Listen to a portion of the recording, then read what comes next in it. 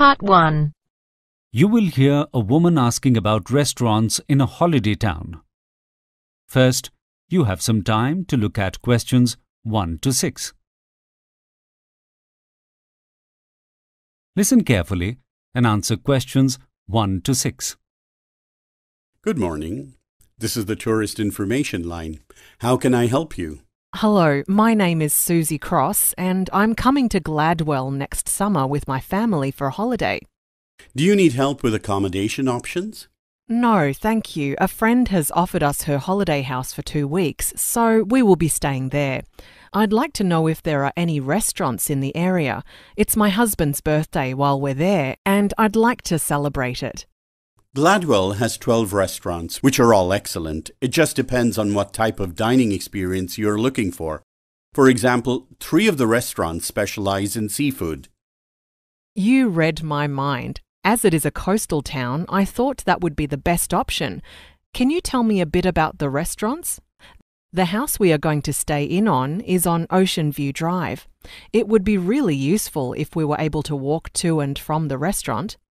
What is the number of the house? All 3 restaurants are close to Ocean Drive, but it is quite long. It's number 42. So, are you up the northern end of town? What a lovely spot. It's very close to the Dunbar. If you walk towards the town centre from the house, it's on the cross street, going up the hill. It's probably about a 10-minute walk. Or you could catch a taxi. Anyway, the food is quite fancy. The chef has won lots of awards and people come to town particularly to go to this restaurant. You would have to book well in advance. Price-wise, it is on the expensive side and is about £100 per head. That's good to know. I don't really mind if it's on the expensive side, as long as I'm prepared for it. We are saving so much on accommodation that we can afford to splash out a bit when we eat out. It would be nice to live it up for a couple of weeks. You mentioned 2 other restaurants?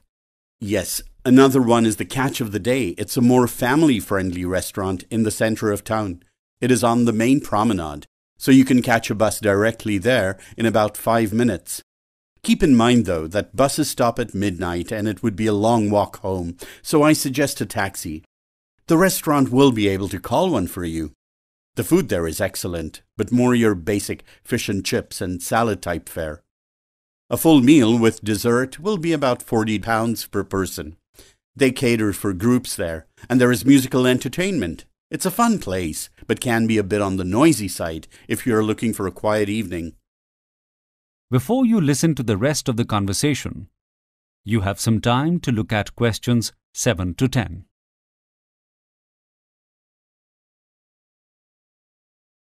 Now listen and answer questions 7 to 10. I think we're looking for something a bit more intimate. There's nothing worse than not being able to hear each other because of loud music or noisy customers. The Dunbar is starting to sound like the best option. The third option is an Italian seafood restaurant called Giovanna's. I love Italian food. Where is the restaurant? It's in an old building at the port in the old part of town, very close to where the fishing boats come in every day. The bus takes about 10 minutes. Is it child-friendly? I've got 2 little ones, aged 6 and 8. Absolutely. Children are welcome. This might be just the place for you. A 3-course meal costs about £50 a head. I can assure you personally that the food is delicious. I eat there myself quite frequently. The staff are very friendly and give good advice about what to choose from the menu. And there is a child's menu available. Another thing, if you are celebrating a birthday, you can order a cake from them to come out at dessert with candles. You don't want to be baking a birthday cake while you are on a holiday, do you? Giovanna's is one of Gladwell's oldest restaurants and has been run by the same family for about 50 years. Giovanna was the original chef, but I think her daughter is in charge of the kitchen these days. The restaurant is quite tiny. It only seats about 50 people. Well, all this is food for thought. I have to have a think about what kind of evening we want. Thank you very much for your advice. It was a pleasure. That is the end of Part 1. You now have half a minute to check your answers.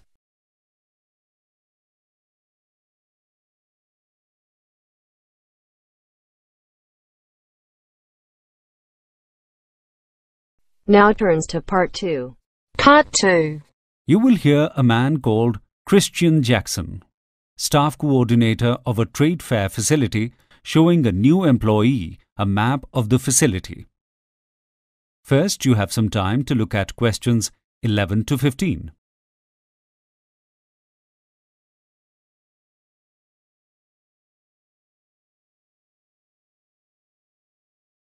Now listen carefully and answer questions 11 to 15. Hello, Josephine. My name is Christian Jackson, and as you are starting work at the trade fair today, I'd like to show you around the area you're going to be working in. Let's look at this map first. You can see that this is the entrance here where you have just come in, and where we are standing now at the information booth is adjacent to it. This will be the main area that you will be working in from 9 o'clock today. As you know, this week the trade fair is the toy fair, and you will be expected to be able to direct people to any part of the fair they wish to go to. If you are unsure about anything while giving information, make sure to ask other members of staff. Giving the correct information is your main focus. You have an hour and a half between now and 9 o'clock. So that should be a good amount of time to have a good walk around and get yourself familiar with the place. I don't think you'll find it too difficult to work out where everything is. The trade fair is broken up into 3 main halls. To the left of the information booth here is the entrance to the Brooklyn Hall, which contains traditional toys like board games, dolls, stuffed toys, and arts and crafts materials. You will also find model building kits and all the different building block brands. At the very back of the hall is the lecture theatre, where different companies will be giving presentations and launches all day. Opposite the information booth and across the floor of this main area is the Sanderson Hall. It is home to all the multimedia toys like video games, computer software, and pretty much any electronic equipment. If you turn left when you enter Sanderson Hall, you will see the Wi-Fi zone, which has recharging facilities and Wi-Fi access. Next to the Wi-Fi room is the Internet Cafe, which is a good place for people to meet, have a coffee, and use their computers. See how easy it is to remember so far? On the south wall of the main area, just over there, you can see the entrance to another hall, and next to that are the toilets. The south entrance goes into the Carmichael Hall, which has all the sports equipment, from running shoes to bicycles. Before you hear the rest of the conversation, you have some time to look at questions 16 to 20.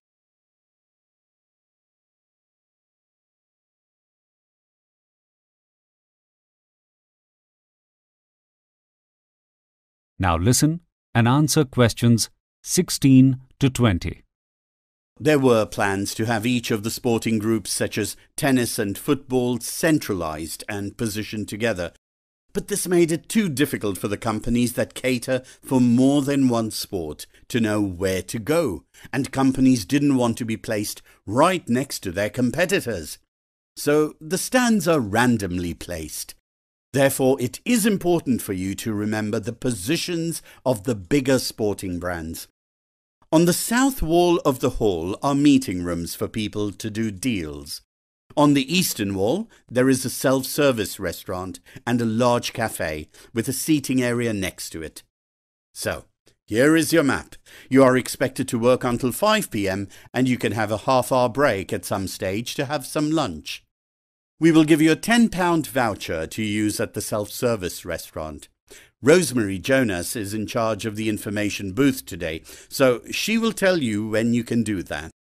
Otherwise, you need to register at the information booth now and get your identification tags. You need to wear these around your neck at all times, and you can use this orange card to get through the turnstiles every day for the next 9 days. As you know, because this is a short contract, you will not be paid penalties for working on Saturdays and Sundays, though we will pay you overtime if you have to work late any of the days. Here is a timesheet for you to fill in the hours you work every day, and you need to get this signed off each day by the person who is in charge of the information booth that day. Give it to me on the last day, but make sure you keep a copy to give to your employment agency. Do you have any questions? That is the end of part 2. You now have half a minute to check your answers.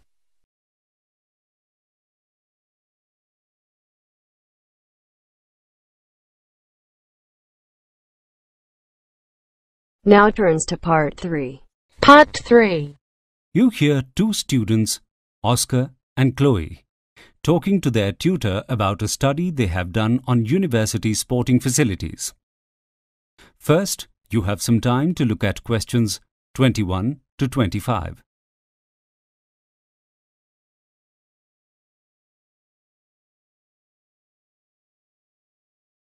Now listen carefully and answer questions 21 to 25.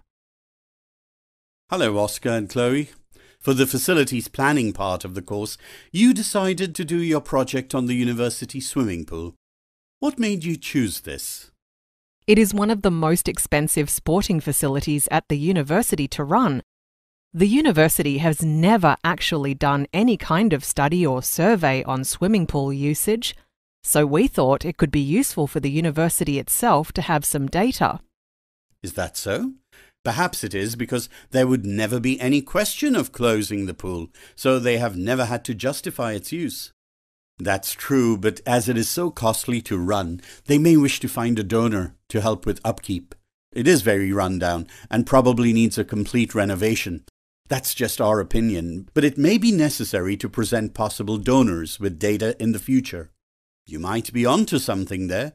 The university could not get sponsorship from a sporting goods company or a large corporation that would not want to be associated with something that is not of high quality. We can talk about that in a moment. Firstly, how did you undertake your survey? Oscar and I spent a week at the pool asking questions to the users. We took it in turns and one of us was there all day. We asked people how often they came to the pool, for how long and what they did in the pool, and questions about the equipment and changing rooms. We have 600 completed surveys. It was difficult getting up to that number because the same people use the pool every day. So toward the end of the week, most of the people who came in were those who had already done the survey on earlier days. We really think we managed to interview nearly every swimmer. It's difficult to know because we only did head counts on the people that refused, but many of them agreed to participate in the survey on later days when they had more time. So, what were your basic findings? We estimate that around 600 individuals come to the pool each week. When multiple visits are taken into account, that's a total of 1,800 visits. The average swimmer comes 3 times a week and is in the pool for an hour. Peak times in the pool are between 6 and 8 in the morning and from 4 to 6 in the evening. Before you hear the rest of the conversation, you have some time to look at questions 26 to 30. Now listen and answer questions 26 to 30. Tell me about what users were saying about the facilities. There were major complaints about the lack of or state of swimming equipment such as paddle boards and foam bars, etc. A lot of people were saying they were very old and moldy and dirty.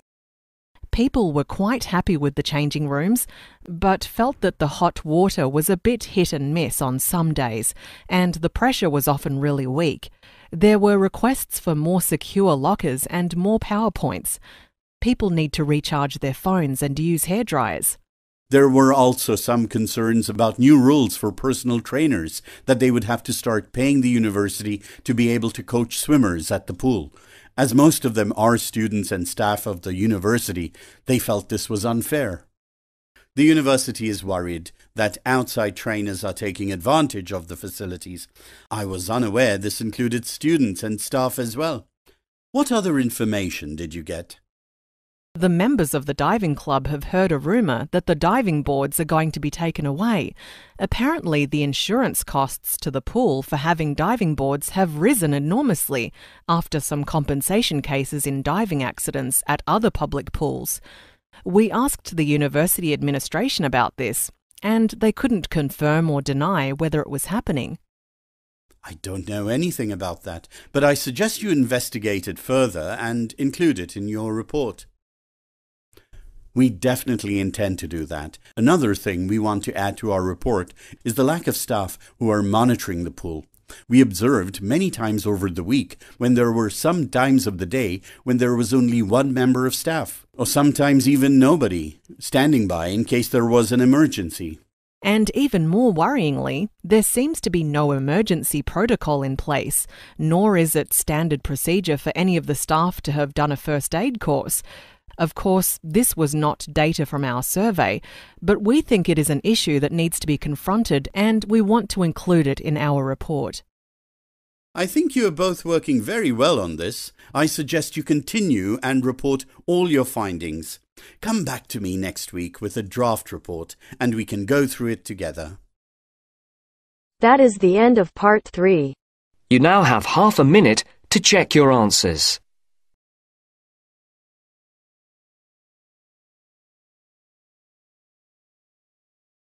Now turns to part 4. Part 4. You will hear a part of a lecture about plastics.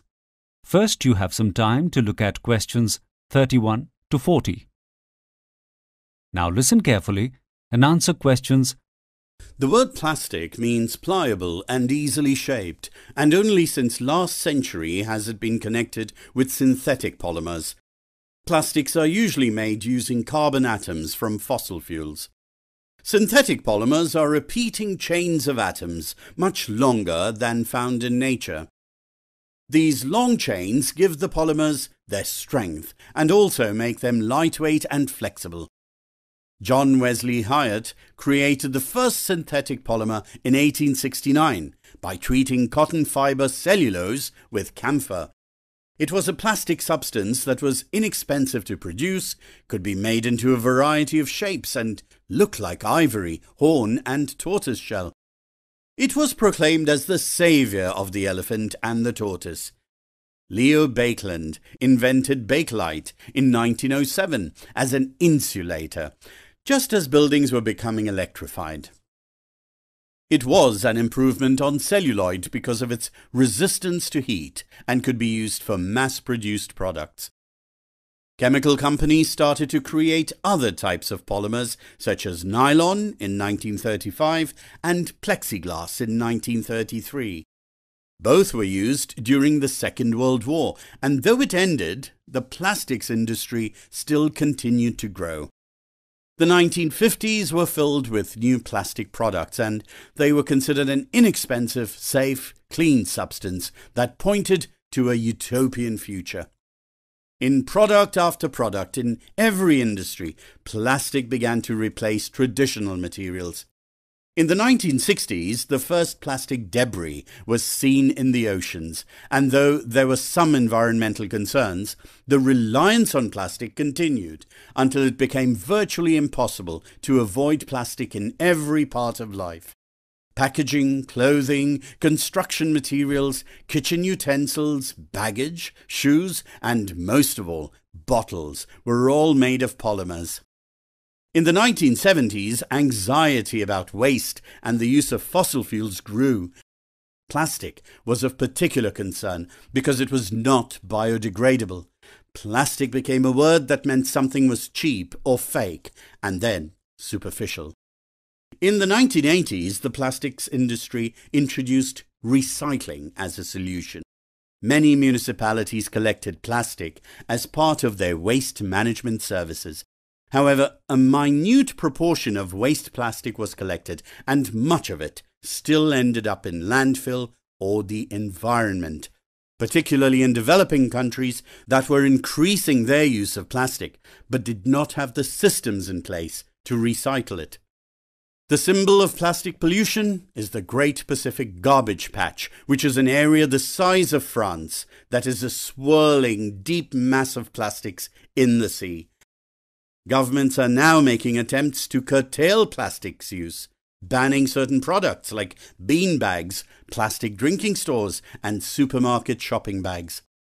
However, looking at a typical weekly shop from a supermarket reveals that 99% of the plastics bought are supermarket products, rather than the shopping bags you carry at home in. There are also concerns about the threat that plastics might pose to human health. Apart from the fears for the environment about the toxic additives that are used in the production of plastics, such as bisphenol A, or BPA, and phthalates to make them more durable and transparent, there is also concern about the amount of plastics that we are ingesting.